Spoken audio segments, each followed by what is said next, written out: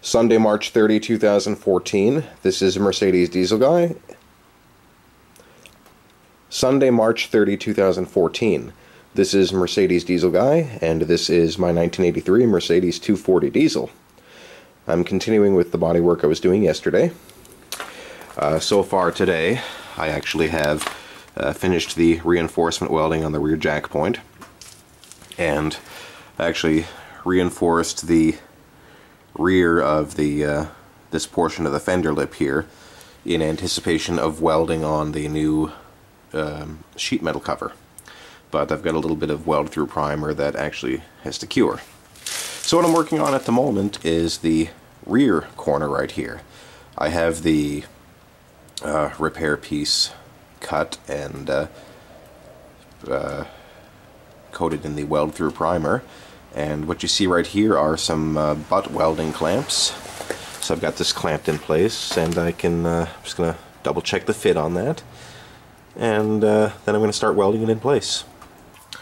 Okay, so what you see here is this panel really firmly in place now, and all I did was a few minutes of tacking around the edge here. Still looks ugly, obviously, and the weld is not completed yet. But what I'm going to do right now is I'm going to hit this with my grinder to clean up the what part of the weld that already exists, and then I'm going to continue filling in gaps. See, the three big gaps here are where the clamps were. So this is actually, I mean, look at this. I'm pulling on this with all my force, and I'm not breaking these welds. In fact, I'm shaking the whole car, and all I'm touching is the new panel. So that can show you how strong even these ugly welds can be. But as I said, I'm not done yet, so I'm going to continue on. And this here is my stopping point for the day. You can see I have this section here welded on, and I've got some primer on it now.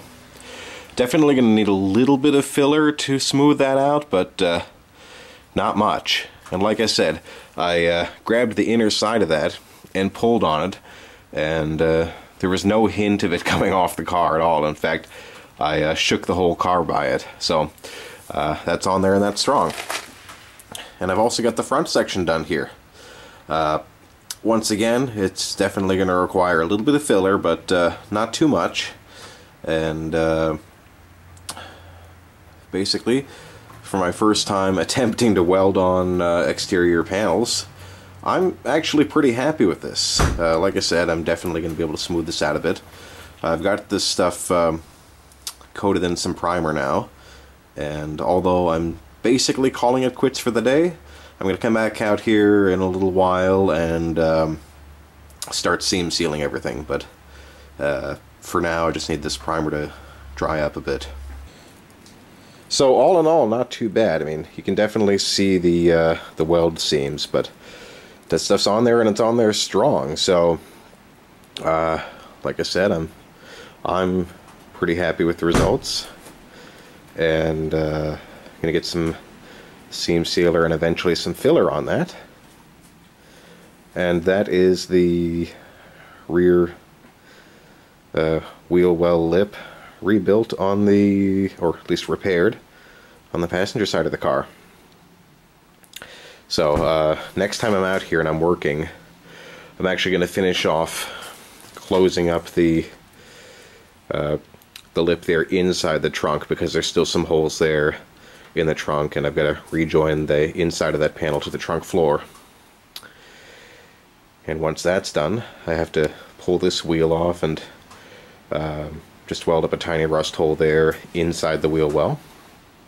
But car is coming along. So this is Mercedes Diesel Guy. Thanks for watching.